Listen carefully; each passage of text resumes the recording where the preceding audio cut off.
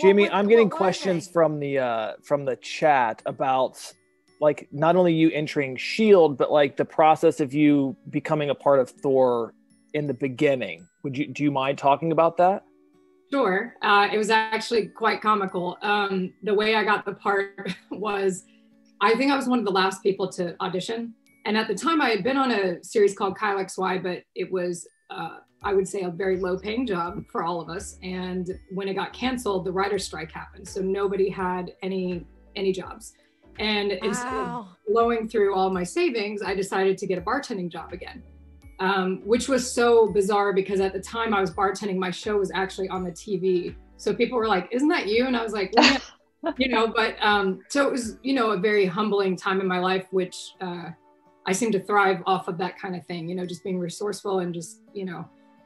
And so anyways, during that, I worked at this bar called Happy Endings. It was a sports bar. Oh my God. Oh my gosh, we loved Happy Endings. Yes, Sunset La Brea. Probably Yes. that's going to be a soundbite for sure. But yes, we have had so many nights in there. Yeah, That's so fun, that it place. was crazy. Yeah, so That's like a crazy place. Yeah, it was a fun, crazy place. That's a crazy place to work. Yeah, I mean, that's like...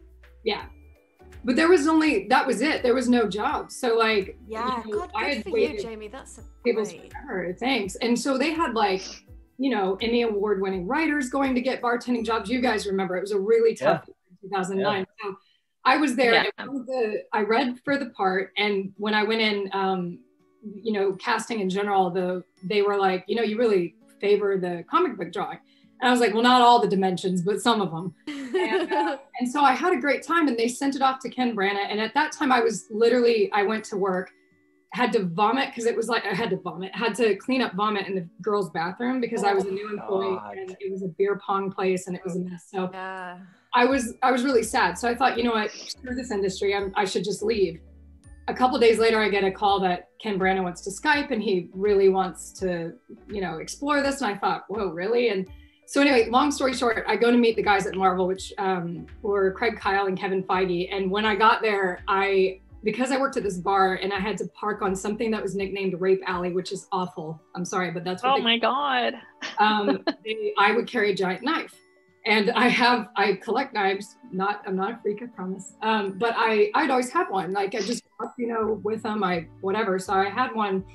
And so anyway, in my bag, when I set it on the chair to meet the guys, my bag fell off the chair and like out rolled tampons, a giant knife, and like all this other stuff. And then they were like, oh my God. And I was like, oh no. I was mortified. And I was like, more about the tampons than the knife. I think they were more scared about the knife, but I was just like, oh God. And so and it was a big purse. I had a lot of stuff because I had to go to work that night. I had to go to the bar. Yeah. So I was like, I had all my food, my almonds and whatever else.